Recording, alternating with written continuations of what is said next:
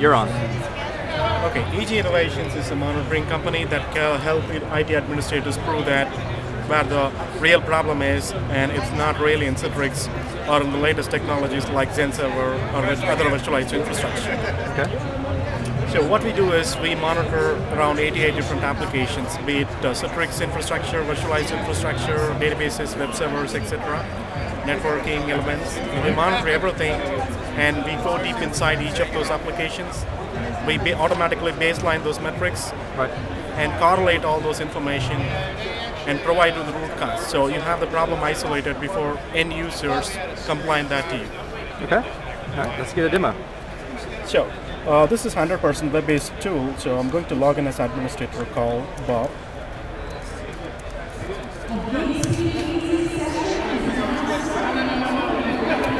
And once a user logs in, he'll be looking at his part of the infrastructure, and there will be a small window popping up, and that will provide you the information on the different alerts.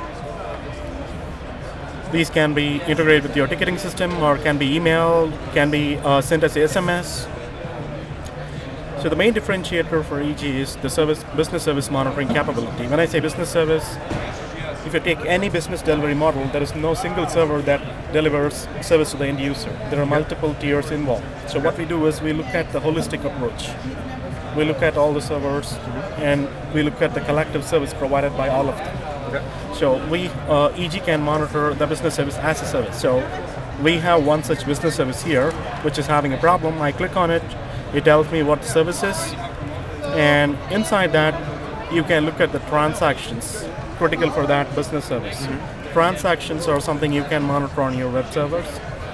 What is the responsiveness for those transactions? You can monitor the real-time requests coming in, etc.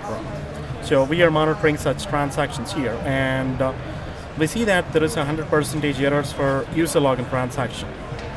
So 100% error should be a critical issue. EG is saying that this is not a serious problem, because EG found that the real problem is elsewhere, and this is the effect of the problem. And the real problem is indicated with the red color, which is the critical state. So you can click on the critical issue, and it will take you to the component, which is in this case the Oracle server. And we used this kind of layer model approach for all the 85 different applications we support. This is based on the OSA stack, which tells you that the layers at the bottom has to work well for the layers at the top to work well. Okay. So we click on the table spaces layer, which is denoted with the color red, and it tells us there is no space left on that specific table space. So let's see. Let's take a look at the alarms window. That is the first alarm. So if you click on it, it will directly take you to that page. So we call this as single-click root cause diagnosis. So what really happens is, let me just go back to the service console and show you what really is happening here.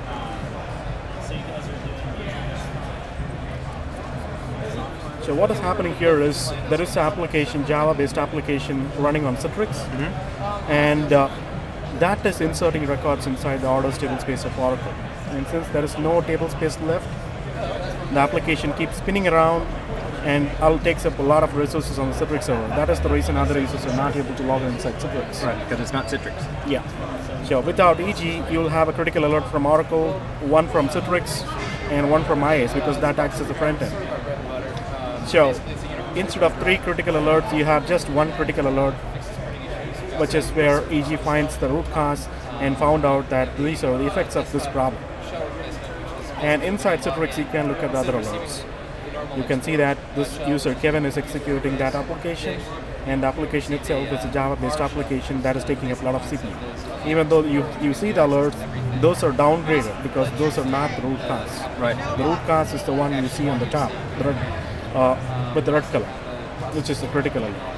Right. So you get the root cause before end users complain it to you. Very good.